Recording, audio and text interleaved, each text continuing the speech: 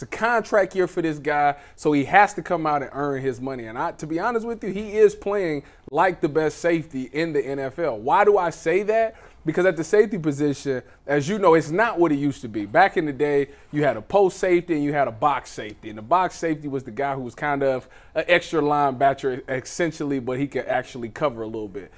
Delpit has been asked to do blitzing. He's been asked to cover. He's been asked to be in zone, and he tackles really well. And what I like about him is I think he's tied third in the NFL with 1 pick. I think the most is 2 or 3 as a safety right now. I think Jesse Bates probably got the league right now.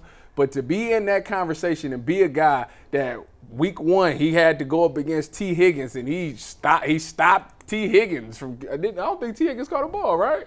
Stop T. Higgins. So now you're going up against not just your 3rd or 4th best receiver or a tight end. You're going up against actual wide receivers and shutting them down.